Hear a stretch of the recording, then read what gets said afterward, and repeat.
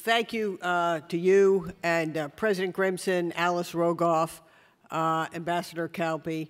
It's a pleasure to be here with all of you, and thank you to each of you in this room who has helped make this event possible. We're very pleased to have everyone here. And reflecting on the last panel about the history of cooperation in the Arctic, I just have to share a short story of my own, because at the end of the Cold War, when I was serving in the Defense Department, U.S. Defense Department, I found myself leading a program called Arctic Military Environmental Cooperation among the U.S., Norway, and Russia at a time where all three of our countries and others who joined later, Finland and the UK and a number of others, were working to apply our knowledge, our scientific cooperation among not only militaries but environmental and energy organizations in our countries to address challenges left by post-Cold War contamination in the Arctic region.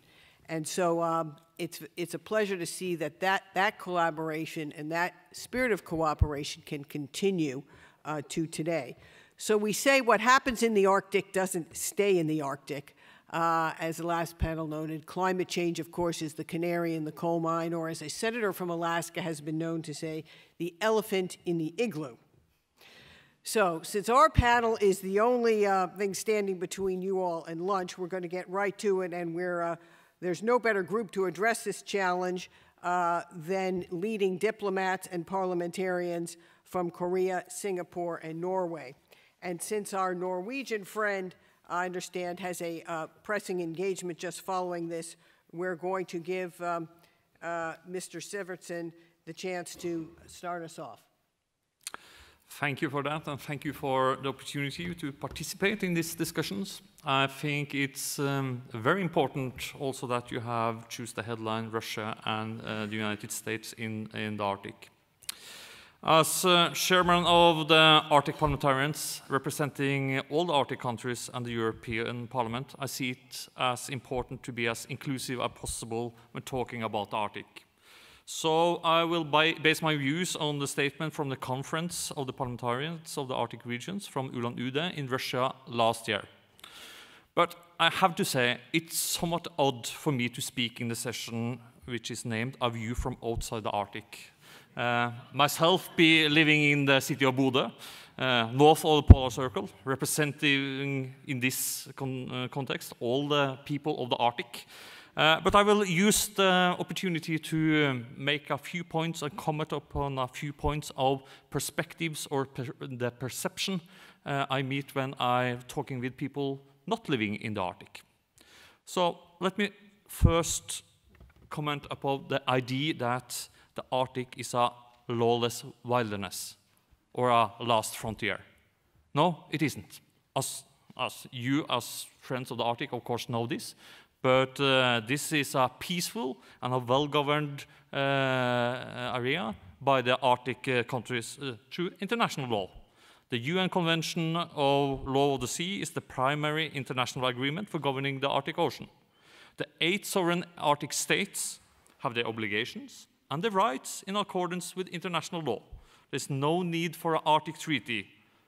But there could be potential for develop existing instruments. For an example, when we are discussing fisheries in the region. The second perception or perspective I often meet is about the knowledge of what is in the Arctic, what exists in the Arctic. When you travel around the world or along the Polar Circle, meeting in conferences and seminars like this, there's a lot of us doing this in this room, I see. We often see a lot of pictures of wonderful nature, animals, and icebergs. But you rarely see pictures of humans, buildings, or human activities. The point is, the Arctic is an inhabited area. There are about 4 million people living in the Arctic. Economic development and opportunities for the people living in the Arctic are vital in creating resilient and prosperous Arctic societies and better lives for the people living there. For who For us who are the elected representatives of the people, the Arctic is first and foremost about the lives and the opportunities of the inhabitants in the Arctic. For us, it's of paramount importance to develop the societies and the possibilities for the people there. The third is the perception about the Arctic, the one Arctic. I will argue that there is no such thing as one Arctic. It's huge differences between the American Arctic, the Russian Arctic, and the Nordic Arctic. One size will not fit all when we are discussing solution and future development of the Arctic. Norway has its ice-free harbors all year round and a well-developed infrastructure. For several years, it has been offshore operations in the Barents Sea, north of 71 degrees north. That is very different from the situation in the northern parts of Alaska. There are also big differences inside the countries. For an example, between the ways of life of Norwegians and the traditional ways of the Sami people in Norway, Sweden, Finland, and Russia. The fourth is about the importance of protecting the Arctic. I am personally very eager to protect the Arctic. We see and feel the effects of the climate change taking place in the Arctic already today, in Alaska, in Greenland, and in Norway. Ice and permafrosts are melting and winds have already increased. Imagine if we currently face a global climate warming of 3 degrees elsewhere, the effect in the Arctic can be 6 to 8 degrees Celsius. This is why emissions reductions promised in the Paris Agreement is essential. Because it's not the 4 million people living in the Arctic alone that have created the climate changes. We'll take our part of the responsibility, but we do not solve the global climate crisis by making the Arctic into a sanctuary. We will have to continue to address climate change, mitigation, as well as adaptation, and to continue to build resilience in the Arctic. But to control the global warming, we need a joint global effort. That will be the effective way to protect the Arctic, not by making the Arctic into a sanctuary. The fifth is about the non-existent race for resources. All the Arctic nations and the Arctic Council has the goal to keep the Arctic as a peaceful and a stable region. And as the panel here earlier discussed, we are doing a good job in that. And therefore, the Arctic cooperation should develop and strengthen its economic agenda in cooperation with the business sector. There is a global attention on how the resources in the Arctic might be developed in a sustainable manner. Science, research, and cooperation will be important in making this happen. Non-renewable natural resources development must be utilized to help build societies that last beyond the life of the resource. I believe it's time to also address Arctic innovation beyond the development of natural resources.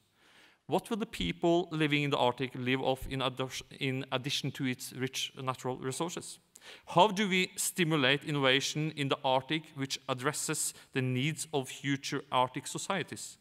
What can we learn from the sustainable lifestyles of the Arctic indigenous people? The Arctic Economic Council has been established and has set up a secretariat in Tromsø, Norway. From the Arctic Parliamentarians side, we have established good contacts with the representatives of the Council and its former chair, Ms. Tara Sweeney. And we have co-hosted the Arctic Economic Development Forum in Washington, D.C. in the beginning of April last year. And I am looking forward to develop this cooperation with the new chair, Mr. Taro Varjosto. And I have to say in this context that I'm very glad that in last week when we met in Oulu, I heard that the Arctic Economic Council has endorsed the idea about the Arctic Investment Protocol. When we are developing closer ties between the governments and the business sector, we should look to what already is in place. I believe that governments and businesses operating in the Arctic should use the international corporate social responsibility guidelines and find ways to implement them in the Arctic. Such instruments could be the UN Global Compact Initiative or as the Arctic Economic Council is arguing, the Arctic Investment Protocol presented by the World Economic Forum in January last year. I agree that we will have to invest in infrastructure to develop the Arctic. And today I have heard people arguing to invest in ports. I agree in that, and think it's important to invest in ports also for the future. From the Norwegian side, I would like to mention that this week in the Parliament we had a big debate about the National Transport Plan for the 12 years to come, and there we decided to invest about 400 million Norwegian crowns in developing the harbor in Longyearbyen at Svalbard. That will be an important hub, a logistic hub for maritime activities in the Arctic Ocean. I also will argue very strongly that we need to develop broadband telecommunications in the Arctic. Today, it's very hard to have communication at all north of 73 degrees north. But if the future is digital, and it will be, then it also has to be a digital Arctic. So the short version here is get those satellites up and running as fast as possible. The time for assessment is past. And again, I will challenge the Arctic Economic Council to work with us parliamentarians in that. I will end this by mentioning something the Finnish ambassador was talking about. Because I agree that developing the Arctic is a political question. And the Arctic Council has played an important role in the past 20 years. And I think the time has come for looking into what should the Arctic Council be in the future. How should we continue to develop the Arctic Council? Therefore, the parliamentarians of the Arctic regions has been arguing and will support the Finnish chairmanship in arranging or getting a summit for heads of state into discussing how should we develop the Arctic cooperation on the basis of the Arctic Council for the decades to come. I hope you all here will support us in getting this in place, and in this hard and difficult political climate we have globally, I think it's especially important to lift it to that level. I'm looking forward to seeing the Finnish chairmanship succeeds in getting such a summit. Thank you for your attention.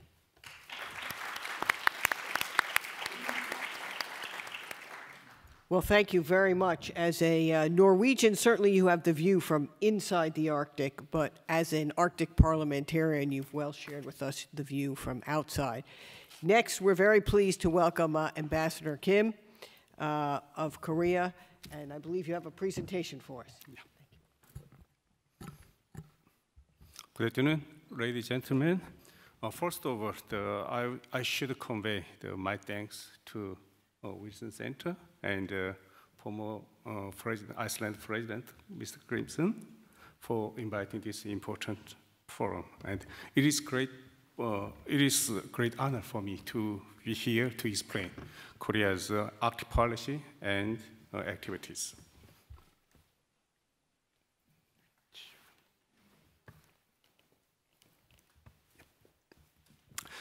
Korea's Arctic activities dated back in 1990s. The Dasan Arctic Science Station was established in Svalbard in 2002, and Korea built its first icebreak research vessel, Arahon, in 2009. And Korea joined the Arctic Council as a permanent observer in 2013, along with Japan, China, and Singapore, and so on. In the same year, Korea joined the Arctic Circle. We established our official policy on Arctic by adopting the first Arctic policy master plan with the vision of contributing to a sustainable future of Arctic. To implement the master plan, the detailed action plan was made every year, and we are now preparing the second master plan for the next 5 years. In addition, we are planning to build a second ice-breaking research vessel by 2022. And Korea has been actively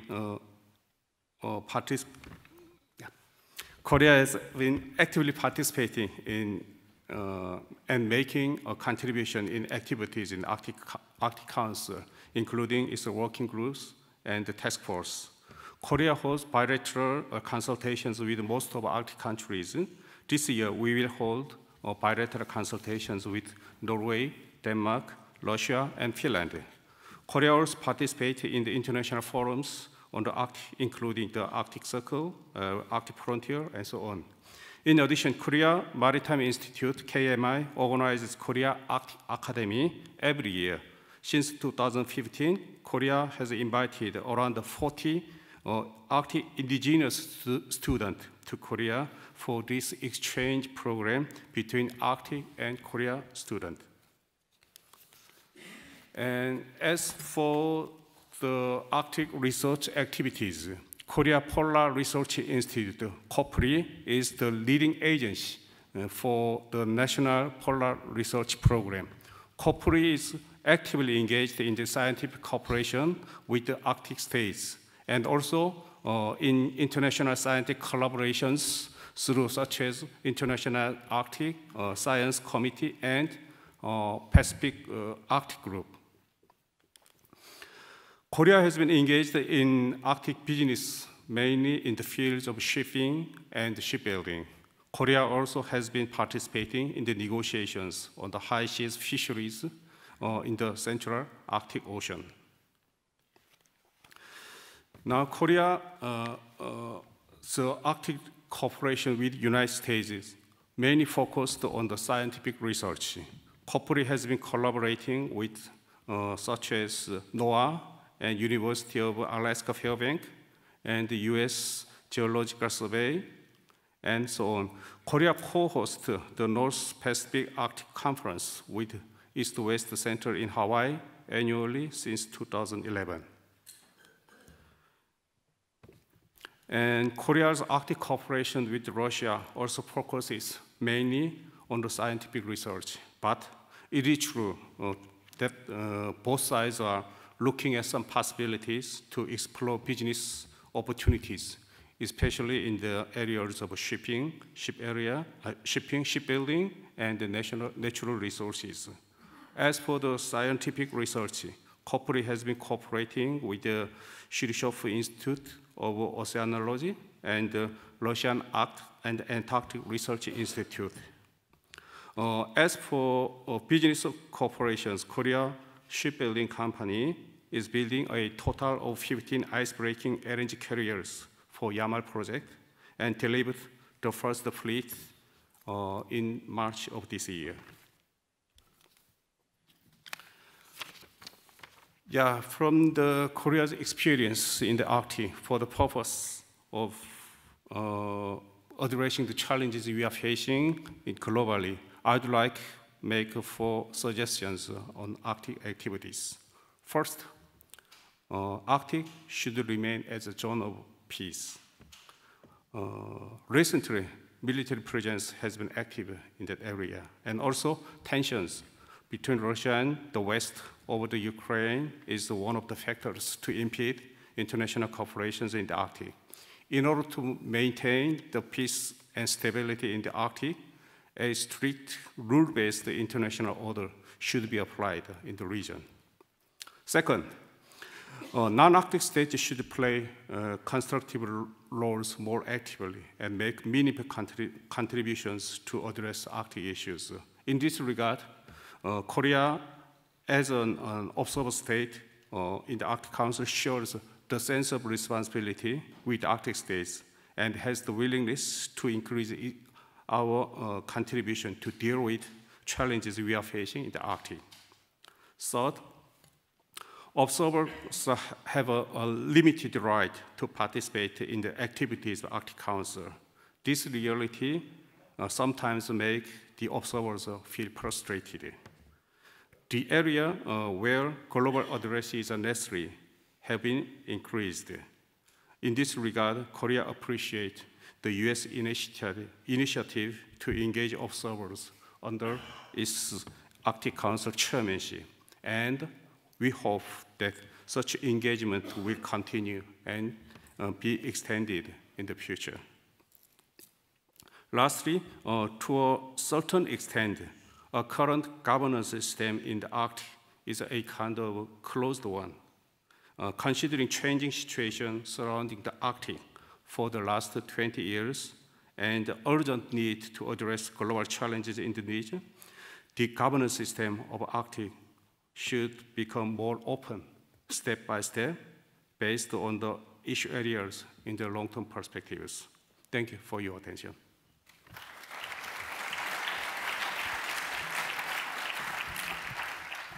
Thank you, Mr. Ambassador. That was extremely well stated. Now we turn to another important partner and ally outside the Arctic. We're pleased to have the Deputy Chief of Mission from Singapore, Ms. Sheryl Shum. Excellencies, fellow panelists, ladies and gentlemen, good afternoon to everybody.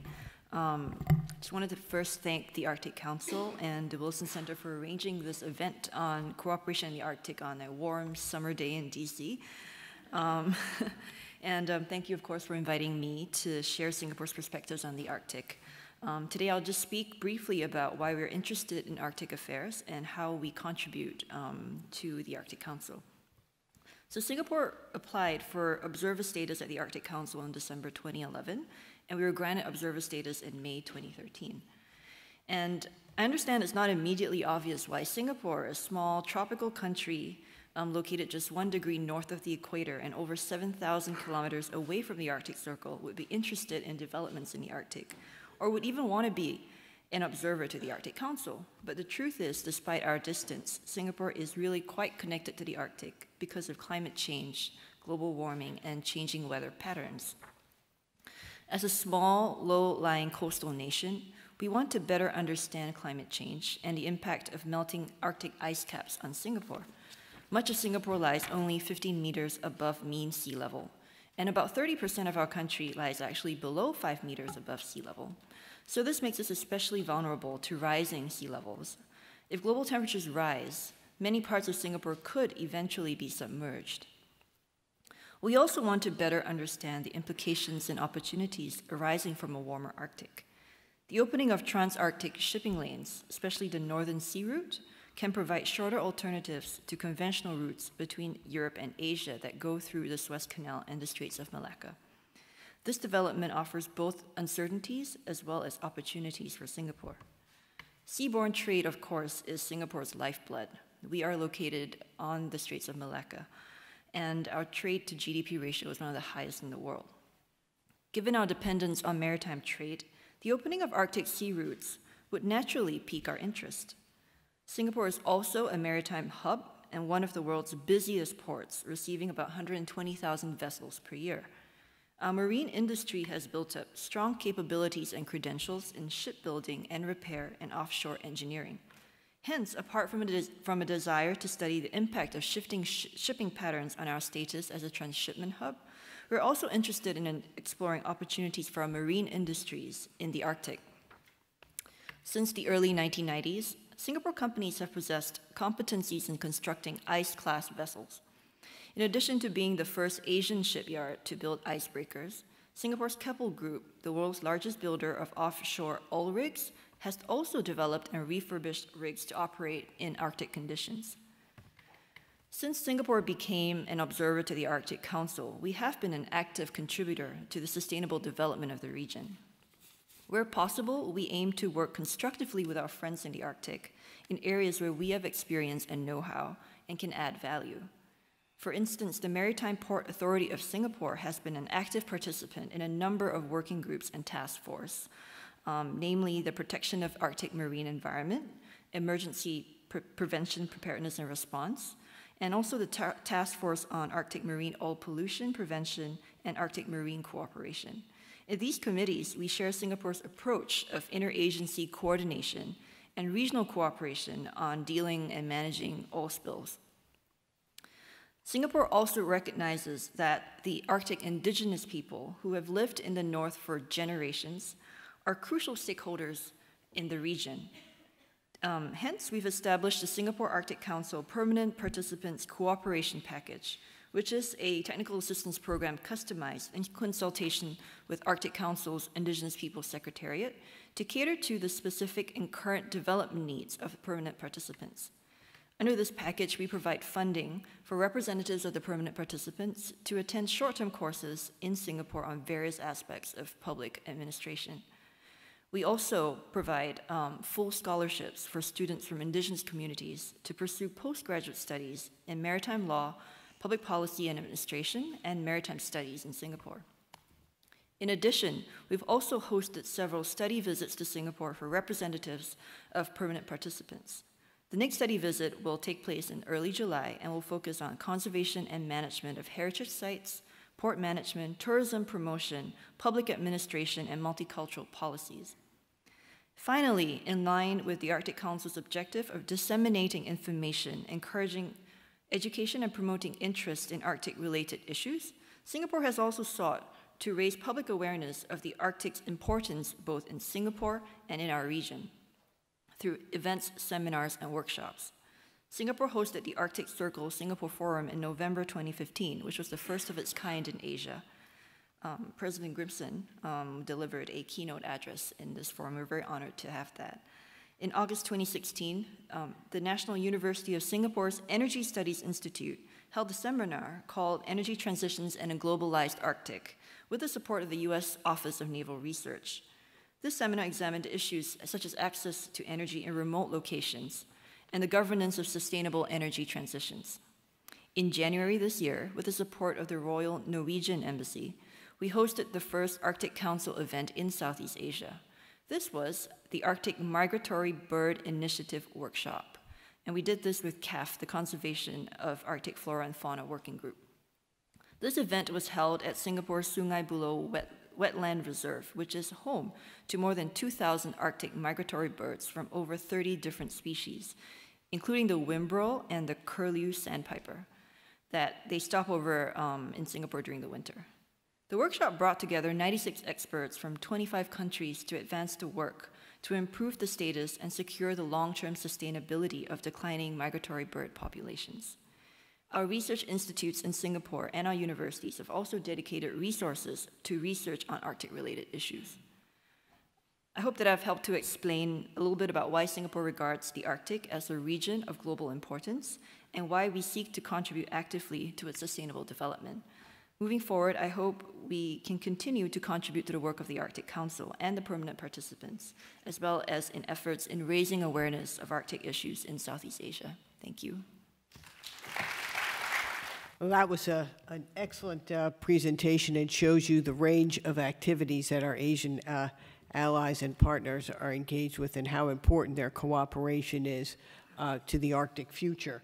I see we have about 5 minutes, so I'm going to start out with a couple of questions, and then we'll be happy to take any if there are some before we break for lunch.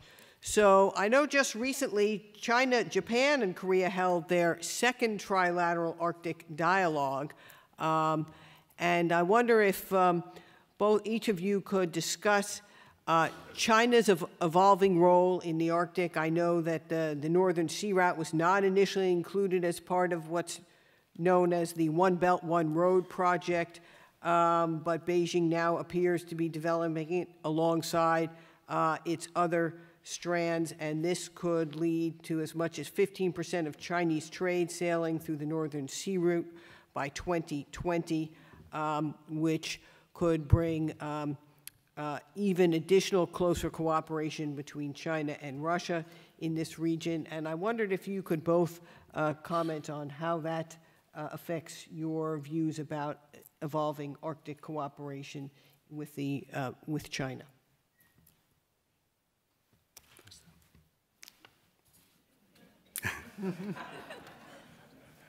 Yeah, thank you. Yeah, between Korea and China, we have a lot of the trade and a lot of big relations politically, and there is some areas also we have some areas we have cooperation, some areas we have conflict. It's true, and also if we add in Japan, in that case, the more complicated situation we could face. Anyway. Arctic is one of area between China and Korea to make a cooperate.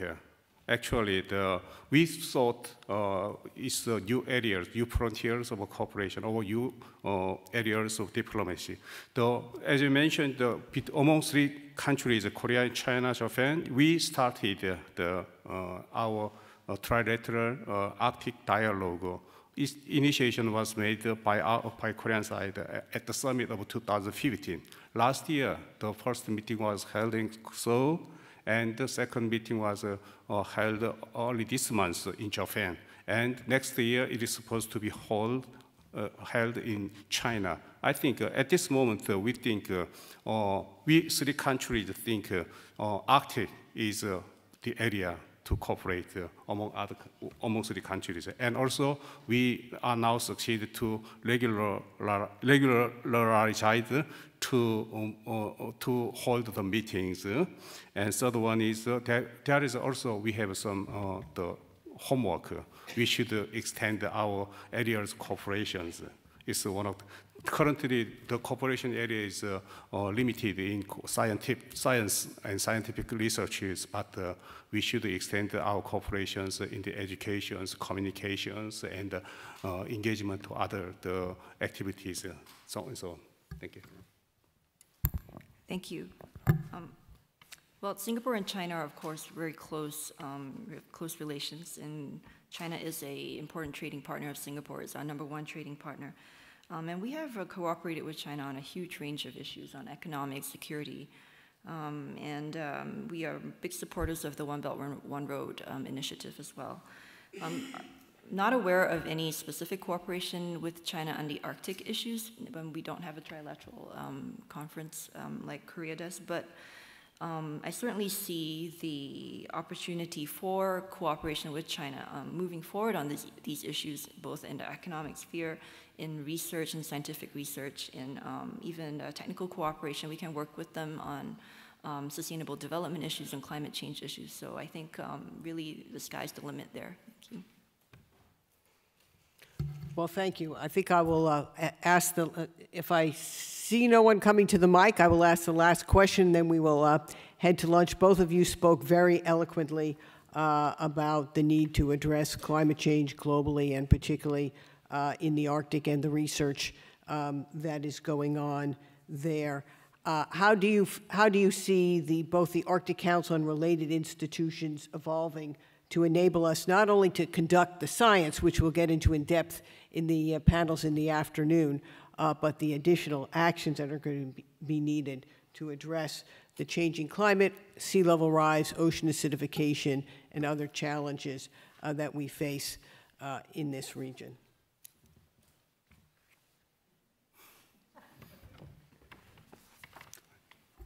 Okay, I'll take a stab at this.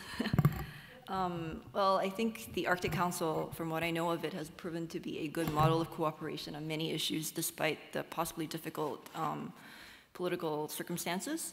And I think in difficult issues, or in issues like climate change, where I think a global response is necessary, I think it can serve as a model for cooperation. And it is indeed, in a way, at the tip of the spear because of where it's located. Singapore certainly remains very committed to the climate change agreement. We are a low-lying coastal nation, and you know, this is one of the reasons why we got involved in the Arctic Council. And you know, we've been very encouraged by how the international community has responded, and I think we look forward to continuing to contribute to these global efforts. Well, I'm going to thank our panelists. I think we've shown that we can continue the history of significant cooperation in the Arctic that has run now through both the nuclear age and into the climate era. And if that's one of the evolving themes of this conference, then I think we will have all done a service, not only in the Arctic, but globally. And let me also, just as we close out, I would like everyone to thank the extraordinary Wilson team that's been working behind the scenes to make this day successful for all of you.